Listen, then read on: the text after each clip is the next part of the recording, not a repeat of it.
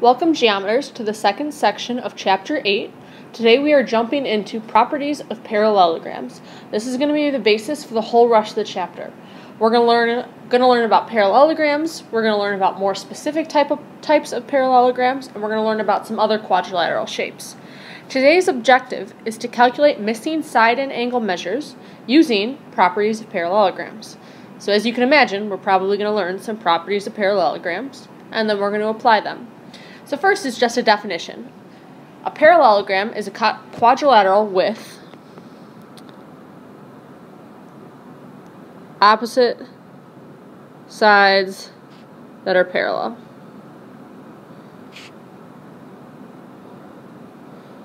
Okay, remember the quadrilateral is just a four-sided figure. So a parallelogram is a four-sided figure where the opposite sides are parallel. So this is generally how we see a parallelogram. One pair of opposite sides are parallel, and then another pair of opposite sides are parallel. Two important properties. For every single parallelogram, only parallelograms, the opposite sides are congruent, and the opposite angles are congruent. And then we're going to use this to complete example 1. Calculate the values of x and y in the figure below. First of all, we know that this is a parallelogram because the opposite sides are parallel. So, opposite sides parallel tells us that this is a parallelogram.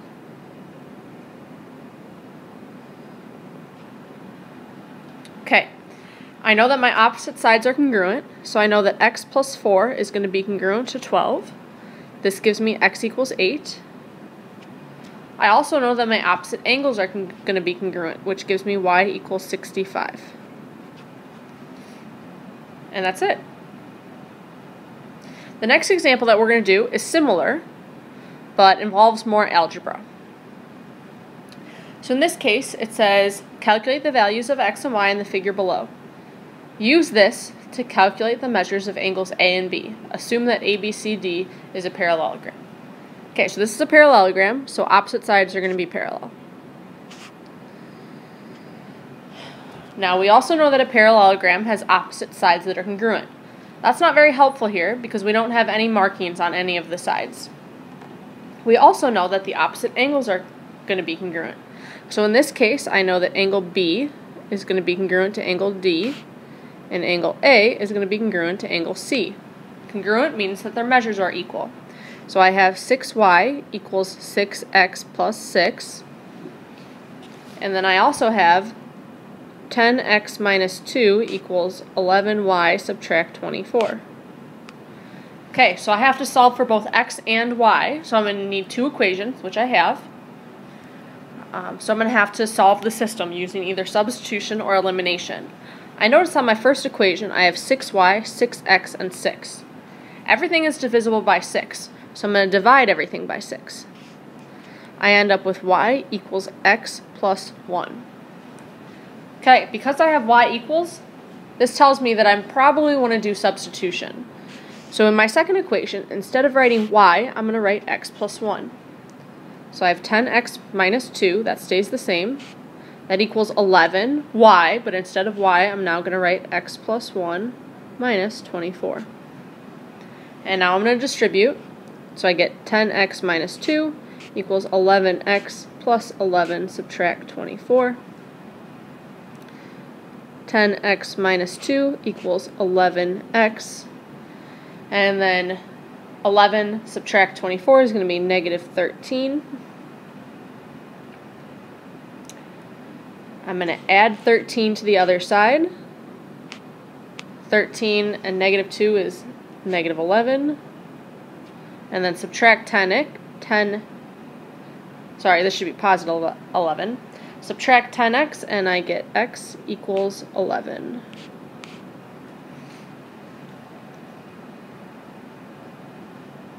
Okay, so it says calculate the values of x and y, so that's only x. I still have to do y. I'm going to substitute back into my y equation. So I get y equals 11 add 1, so y equals 12. Finally, it asks us to calculate the measures of angles A and B. So the measure of angle A is going to be 10 multiplied by 11, subtract 2. So the measure of angle A is going to be 108 degrees. The measure of angle B is going to be 6 multiplied by 12, which is 72 degrees. Okay, so I know that that one was a little tricky, but it was just supposed to jog our memories a little bit about solving systems. One thing that I wanted you to notice is that the measure of angle A is 108 and the measure of angle B is 72. Now, I know that opposite angles are congruent. So A and C are going to be congruent, B and D are going to be congruent, but what about A and B, the ones that are consecutive? Well, if I look, 108 and 72 is going to give me 180. And this leads to the next property on the next page. In a parallelogram, the consecutive angles are supplementary. So opposite angles are congruent. The ones across from each other are congruent. The ones next to each other are supplementary. They're going to add to be 180. Another thing we need to talk about is diagonals. So definition first, a diagonal is a segment connecting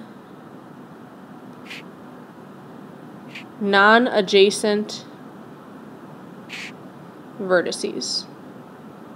So I know that's kind of a confusing definition. So let's just draw ourselves a random quadrilateral. This would be one diagonal. It connects two vertices, 2 points that are not next to each other. This is not a diagonal. It's connecting 2 vertices, this one and this one, that are next to each other. This would be another diagonal. So this is important because in a parallelogram, the diagonals, bisect each other.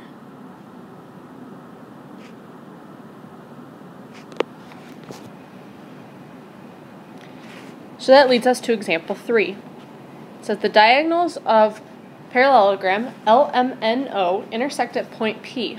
What are the coordinates of P? Well, from the previous property, I know that the diagonals bisect each other. So diagonal LN is bisected, so these are congruent. And diagonal OM is also bisected, so these are congruent. What that tells us is that P is the midpoint of both segments, of both diagonals. So what I need to do is I need to find the midpoint of both diagonals. So first let's start with LN.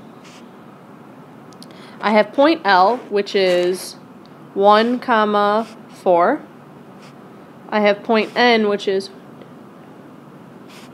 6, 0. So my midpoint then is going to be 1 add 6 over 2 and 4 add 0 over 2. 1 add 6 is 7, so this is going to be 7 over 2. 4 add 0 is 4, divided by 2 is 2. So initially this looks like A contains the coordinates of P. Now I could have chosen the other diagonal as well, so let's do that one. Let's look at diagonal OM. O is the point 0, 0. M is the point 7, 4. So let's calculate the midpoint. I have 0 add 7 over 2 and 0 add 4 over 2. This becomes 7 over 2 and 4 divided by 2, which is 2. Again, this should not be a surprise.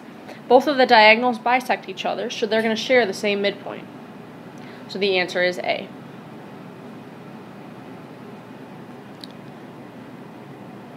Okay. So let's move on a little bit. Example 4, it says the measure of one interior angle of a parallelogram is 0.25 times the measure of another angle. Find the measure of each angle. I would like you to pause the video and try this one on your own. We haven't done an example exactly like this yet, but it does involve the property at the top of this page. Pause, try it on your own, and come back when you are finished. Good luck.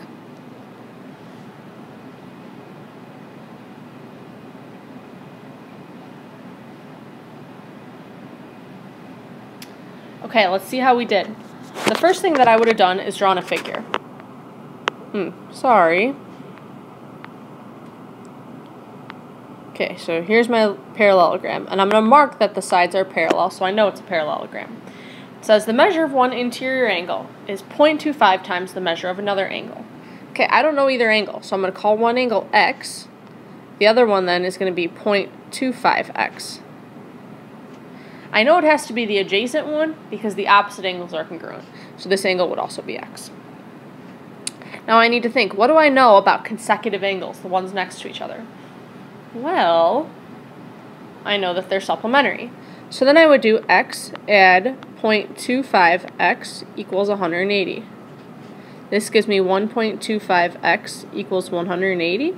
Dividing by 1.25, I get x equals 144. The question then says find the measure of each angle. Well, one angle is going to be 144 degrees because it's x. The other one is 0.25x. So it's 0.25 times 144, which is going to be 36 degrees.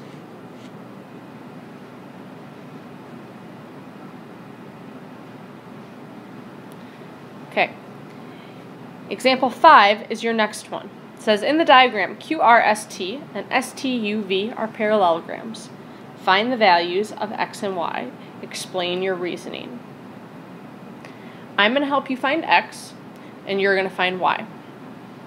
I know that in a parallelogram, opposite sides are congruent. That's helpful to me because x is a side.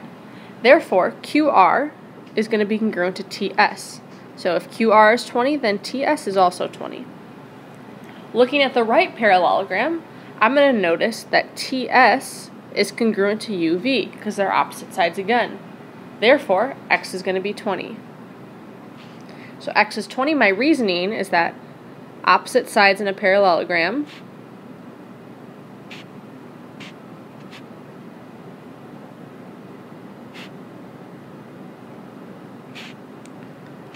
are congruent.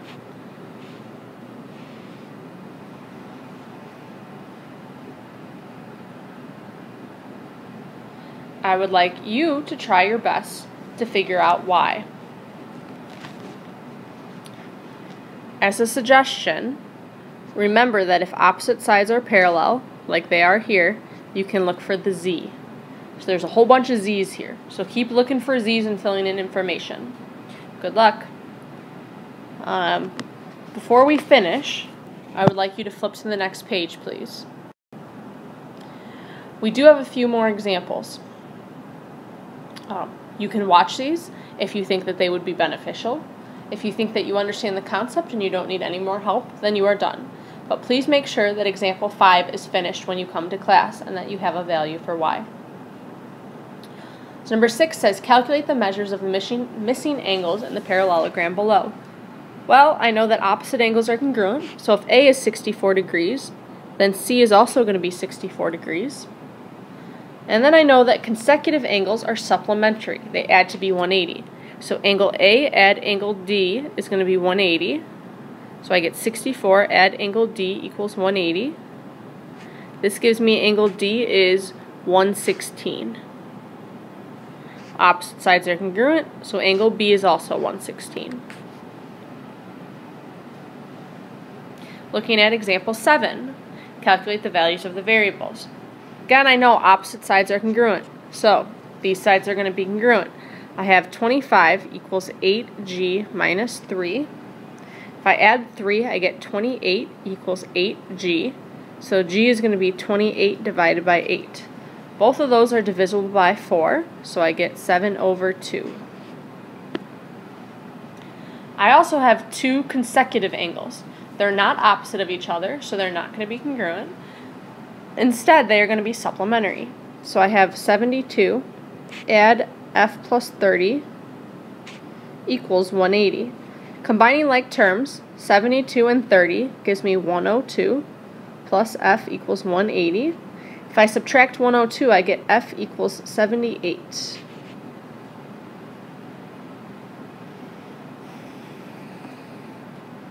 And then we have one last example. Oh, I guess two last examples. Example 8 says, in parallelogram EFGH, The measure of angle G is 25 degrees less than the measure of angle H. Sketch parallelogram EFGH and find the measure of each interior angle. So let's start by sketching. Okay, so it says parallelogram EFGH. We haven't talked about this a lot, but we have to go in order. Doesn't matter where the E starts, but you have to go in order. So I'm going to start here for E. So E, F, G, H. So go clockwise in order. Then says the measure of angle G is 25 degrees less than the measure of angle H. Okay, so I'm going to call H X. It says G is 25 degrees less than H. So G is going to be X subtract 25. Now, these are consecutive angles, so they're going to be supplementary.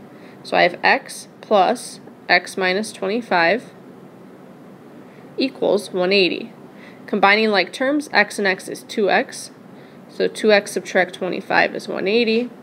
If I add 25, I get 2X equals 205. Dividing by 2, I get X equals 102.5. So we are told to find the measure of each interior angle.